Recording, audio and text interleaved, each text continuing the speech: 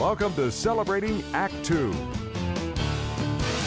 Celebrating Act 2 is the user manual for the second half of your life.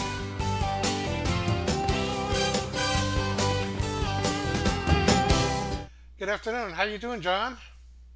Hey, Art. Good. Hey, everybody. Thanks for joining us again on Celebrating Act 2. And this is the second in a series of our quarantine videos. Uh, Quarantine. I don't feel quarantined. well, How that's about you? because you live on a ranch with ducks and chickens and geese and mice and stuff. But you can talk about that later. But we're certainly feeling quarantine, but actually handling it well. And Well, that's true. My nearest neighbor is probably I don't know, 100 yards away, something like that, and your nearest neighbor is about 20 feet. 20 feet. Yeah, So, and we don't see big them difference. because everybody's staying inside. Well, you're a retirement community anyway, so Right. It's when a you go down your street, you never see anybody. right. But we used to actually see at least a car pulling away from the house, but most of the cars are still in front of the house or in the driveway, and they closed down all of the recreation. So Did they there's, really? yeah, no, everything is shut down. Even their board meeting is being done virtually once a month. Well, that's good. So, That's good. Virtual, and I'm surprised that more people aren't using Skype and Zoom and FaceTime and all those other so things what do to you do think? virtual communications. What do you think about this physical distancing? How's that working out for you? It works out fine for me because I'm not near anybody. We go, Hey, we by the way, when we go to the stores. I do miss lunch at the Calypso every other week. So uh, I do too. That's nice, but yeah, then we'd infect all those other people. Um, Speaking of physical distancing, it really should be called physical distancing, not social distancing, uh, because what we don't need is we don't need to be isolated. What we need to be is, maybe the word quarantine is better, but we just need to be safe at a safe distance from those people that might give us the flu or whatever it is, COVID-19. right. Yeah, it's And kind and of I interesting. Before we started, we were talking about a couple of topics we are going to talk about. I was going to say social distancing, but when you said physical distancing, it just wow, it really struck me that you're really right. We don't want to be socially distant. You've solved it in certain ways. We are beginning to. How have you solved your social, non-social distancing activities? Well, to be real honest, we're just being cautious. We haven't curtailed our activities significantly. We're going out less only because instead of going to the store, I don't know, 3 times a week, we're going once. Mm, And my wife found out that, for instance, at Costco, is it Costco? No, it's the supermarket. The supermarket said they would have something she was looking for, si- chicken or something oh, like well, that. They would have it.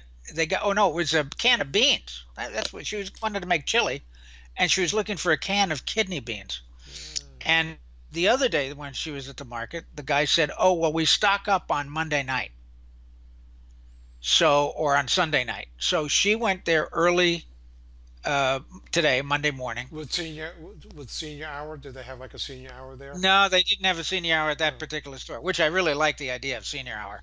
But she went at 8 o'clock in the morning, and about 50 or 60 people had already been there and cleared out the cans well, of the I have of the three vegetables cans she of wanted. kidney beans in my storage area in the garage.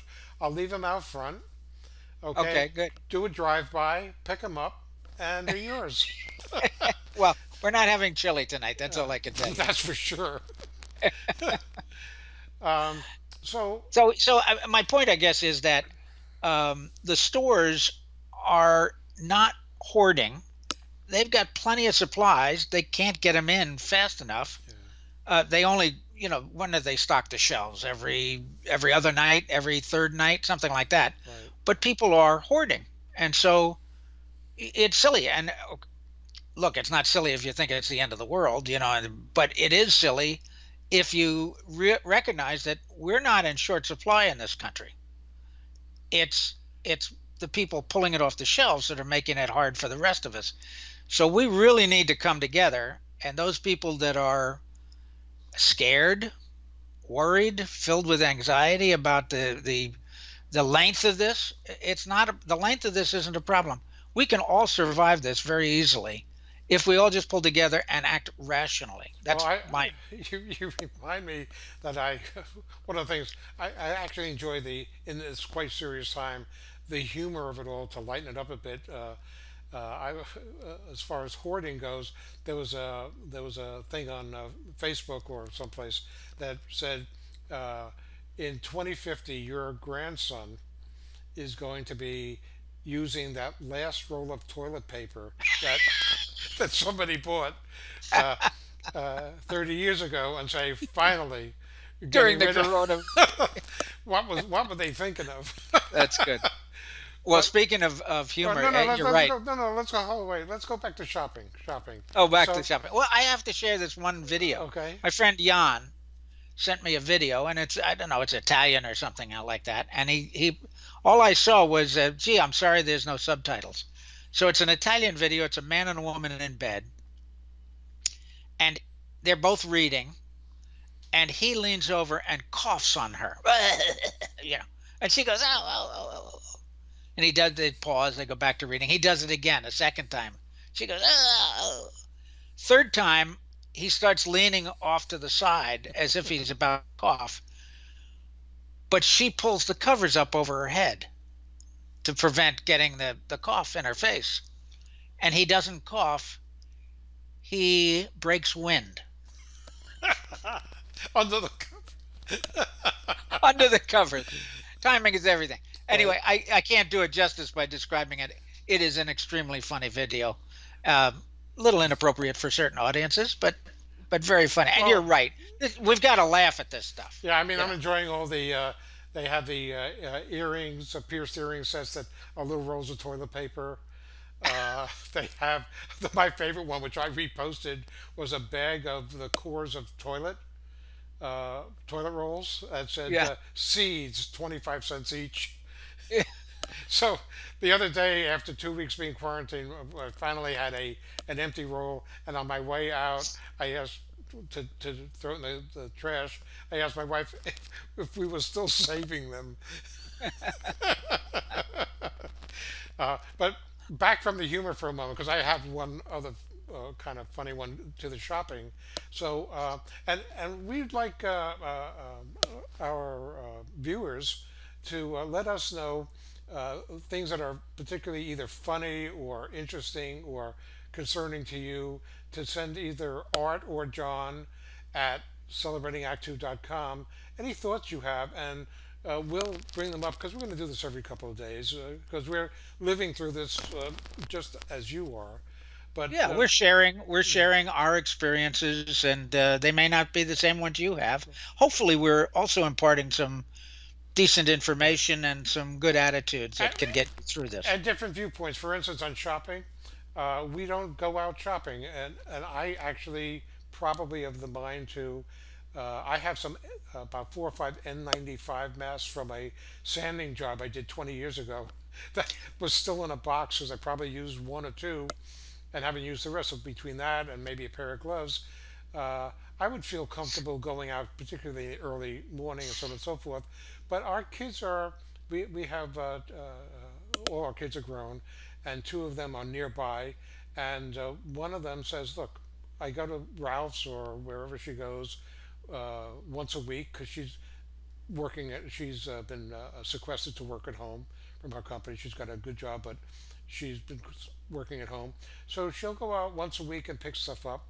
Uh, my Good. my That's good. my son lives about 4 miles in the other direction, and they've said, we want you here, and we can't see the grandkids, unfortunately. We have two older ones and two younger ones, but we can talk to them, and we do that.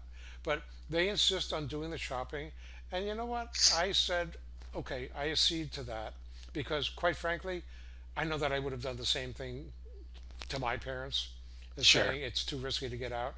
So we've made that adjustment, and we're doing okay. That brings up a good point, and that is a lot of us are healthy enough.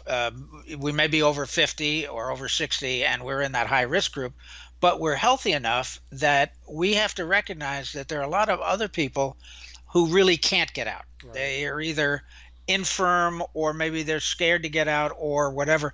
And they may not, those other people may not be lucky enough to have children like you do, Art, who will help out. Mm. So, as a good neighbor, those of us who are healthy should be reaching out to other people in our high risk group and, if nothing else, getting in touch with them and saying, how are you?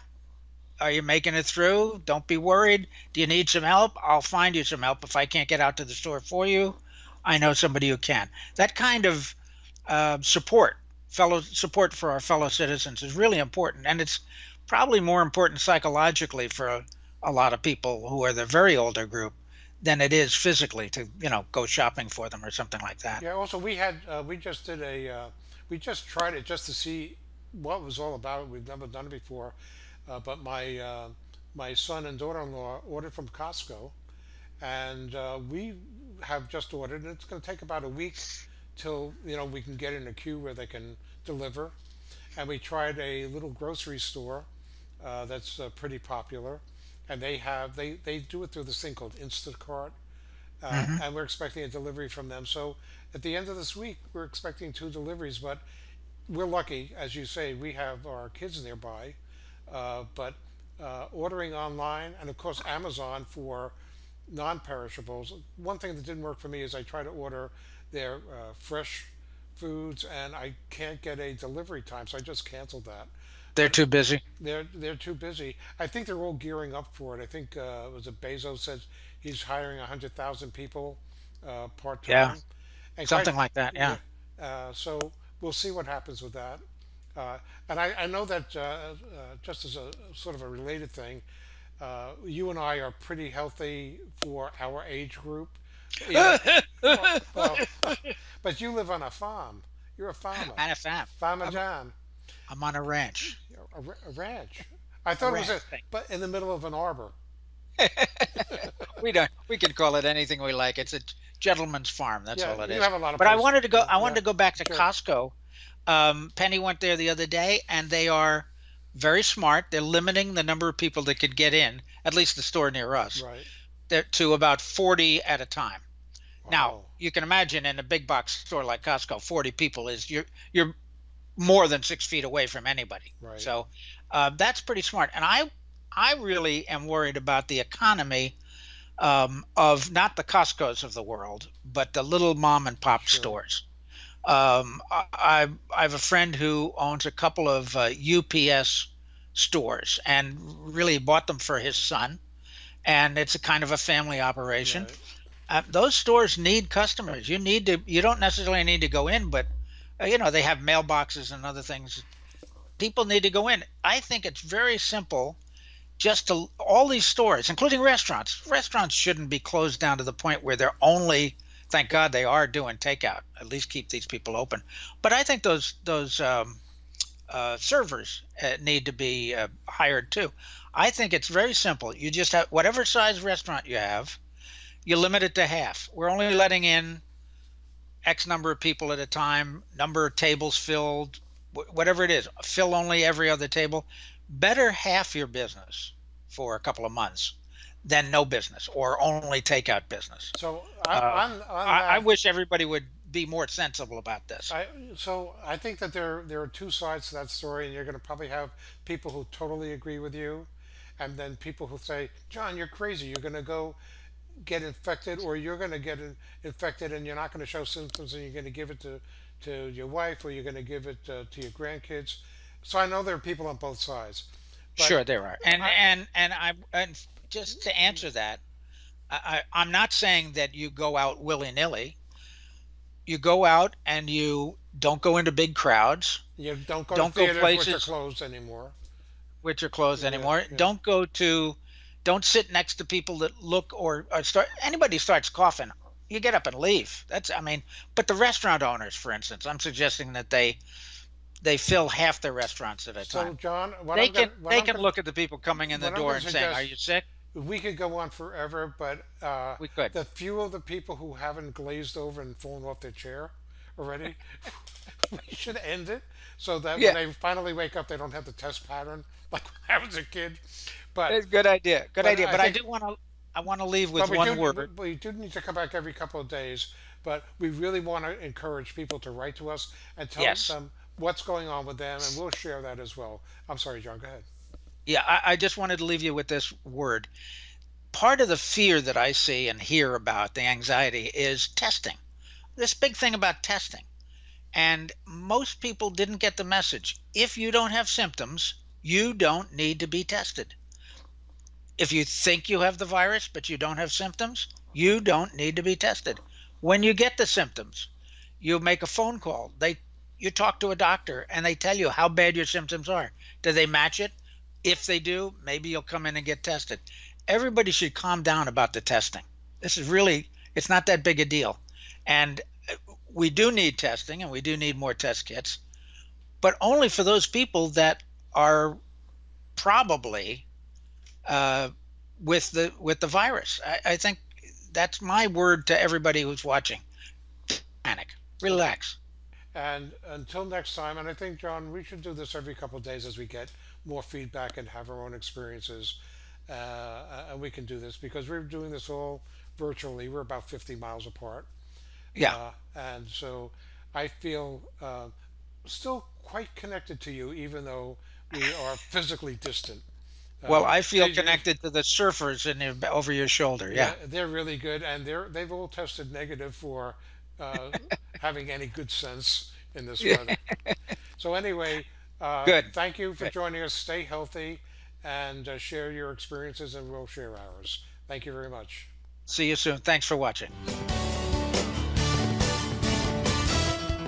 For more on Celebrating Act Two, visit our webpage, follow us on Facebook, subscribe to us on YouTube, and tell your friends. Celebrating Act Two is the user manual for the second half of your life.